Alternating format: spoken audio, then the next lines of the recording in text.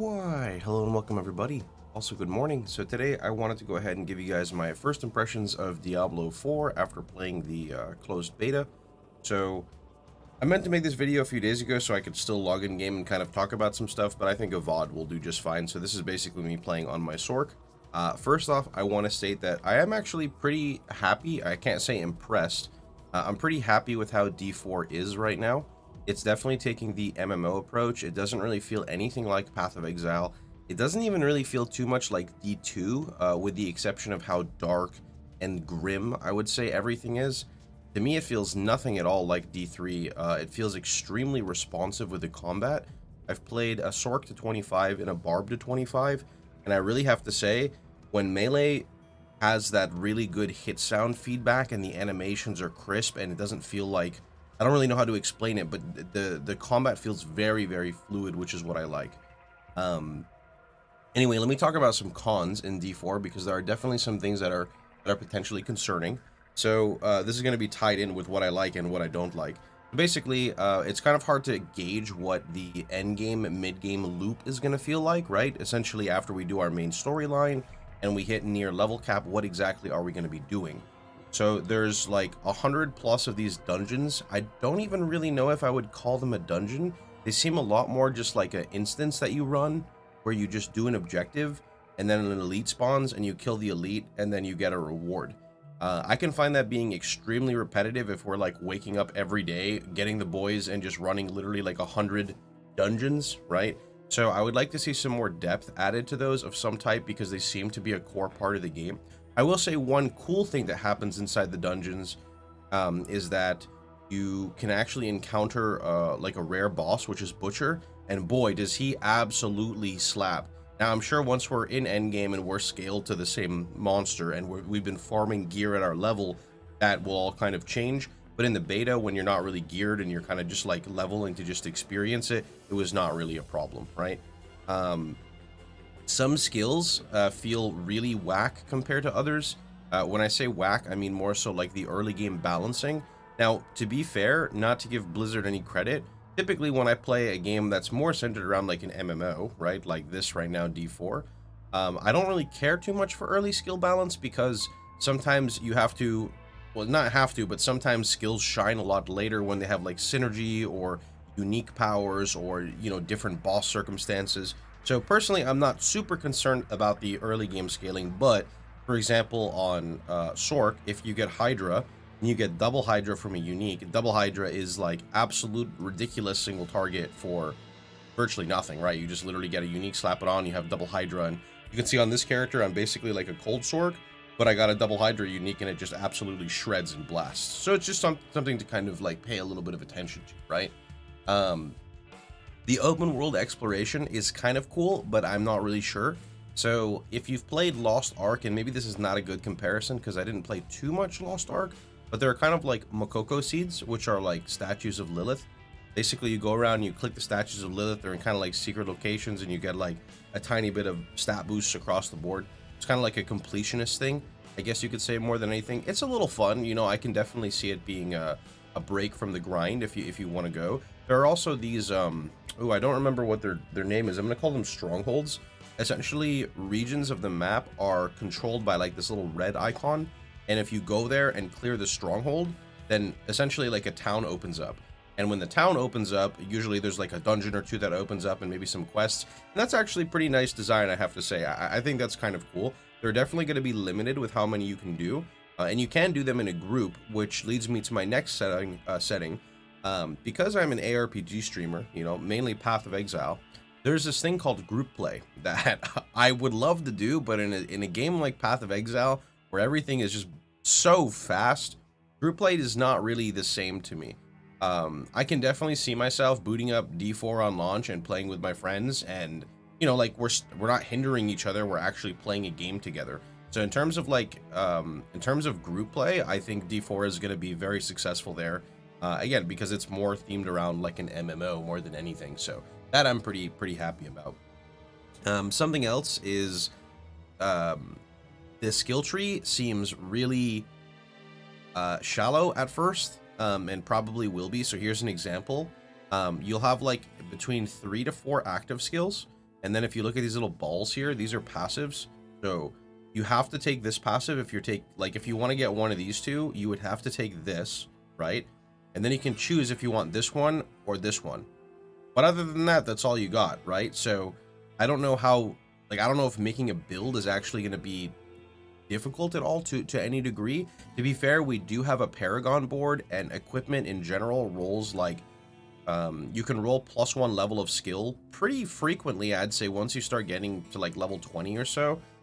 So for example, if you look at my mage right now, I have nothing on my 2 keybar or 2 hotbar, right? If I found an item that gave me +1 Frost Nova, it would actually allow me to just put it on my bar. I wouldn't even have to allocate a point into it. More so, it gets even a little bit more cool when you think about, you can get a legendary effect for a skill that you don't even have, but the skill can be granted by another skill. So say you're playing a barb and you want to have like Rallying Cry, but you don't have enough points into it, and there's a cool unique that gives you 42% increased damage while you have Rallying Cry. You could find an item like boots with +1 Rallying Cry, then you could extract that unique effect, which we'll talk about in a minute, and then you now have Rallying Cry with that unique effect without putting any points into it, right? The unique effects, some of them are kind of cool. They don't overlap with the passive tree. To my knowledge, none of the ones in the passive tree are the same as like the actual unique effects. So there's legendaries and there's uniques, and I'm going to get this a little mixed up, so apologize if there's any misinformation here. So when you run dungeons, you get these things called aspects, and when you clear a dungeon, you permanently unlock an aspect, and you can press Y to open it. Basically, what that aspect is it gives you like a minimum roll on a legendary item for an effect, I believe. Then what you can do is, either if you find a legendary or you run the dungeon, you can go to like the enchanter or the mystic, and you can actually take the stat, kind of like Kana's cube in D3, right? Except it's like a consumable rather than it being permanent. When you run a dungeon, it's permanent, but when you pull it off an item, it's not permanent, right? You can apply that to a rare item. It turns the rare item into unique, or sorry, legendary, and you get the effect. But I think the only thing that's happening is the grade is going up, like the color, right? Here's an example of like one of the altars of Lilith as well. Then I believe there are actual unique items, which are like super rare and potentially build defining. I don't know anything about that. I haven't actually found one, but that seems a little bit more interesting if there is, right? In terms of like crafting, all you really have is kind of like the D3 style, where I believe you get a drop and you basically can modify one stat on it. And I think, to my knowledge, it's very similar to D3. Like I went to I think it was the Enchantress or the Mystic again, and you click one of the stats and you click reroll and it picks 3, or you can pick your own. So that's pretty much the same. There is a gigantic Paragon board that is coming out. That's going to be ideally some form of longevity, you know, for Diablo 4. I don't really know anything about it. I'd love to create content when we actually get to play it. So that's definitely going to be something else. One of my biggest cons with the game, and it's kind of weird, since I didn't play Diablo Immortal, I didn't really pick up on any red flags right away, right? Because I don't have a good comparison there. But I have to say, the inventory, for some reason, if you've ever watched me open it in this, or if you just open in general, like literally pressing the inventory button, looking at your character equipment and your items, it just looks very mobile-esque interface. I don't know why. Like, you see all these beautiful graphics and stuff, and then you just press your inventory button and you're like right there. It just looks, to me, I don't know, it looks very mobile-esque. It seems odd, right? Not a super big deal, just kind of like a weird thing for me, right? You've got some nice quality of life with like auto salvaging, or you can click magic, rare, all. I mean, that's all basic stuff, right? Nothing crazy there.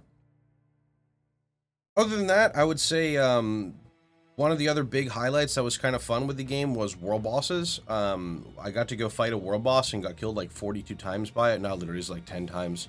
The world bosses are not, at least as of now, just like face tank and hold right click. Maybe when you're over geared, sure, but the initial progression on fighting world bosses was a lot of fun. They had very unique, not very unique, but they had very telegraphed abilities, and they had like different skills going into like phase 2. So that was actually a lot of fun. And I would say the last thing I'm concerned with is, and I think I slightly touched on this at the beginning, is what the end game loop is going to feel like, right? When I finish my campaign and I have somewhat decent gear and I'm near level cap, what am I doing, right? Am I just going to be like going around the open world collecting crafting materials, fighting a world boss every 2 hours? Am I gonna just be super bored and have no content to do, so I'm just gonna PvP all day and one-shot people?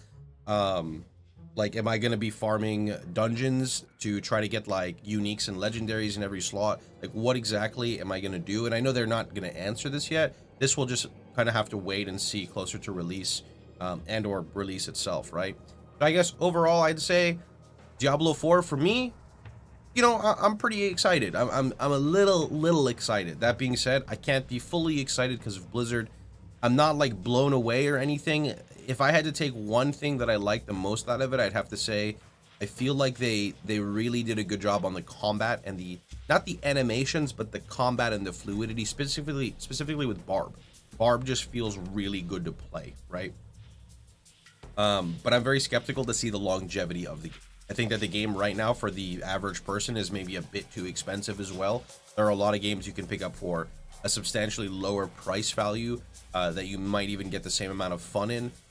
If you're the type of guy who wants to go through the lore and explore the open world and do all of that stuff, I think you could justify the price, maybe, but I don't know. It seems really just iffy right now, right? But again, I've already bought the game, so I'm going to go ahead and play it on launch. To me, it's kind of okay. It's, I feel like, a rare game where I can actually kind of stream, still get some form of growth, have fun, and hang out with my friends. I find this being something, since they're going to be doing seasonal updates, right?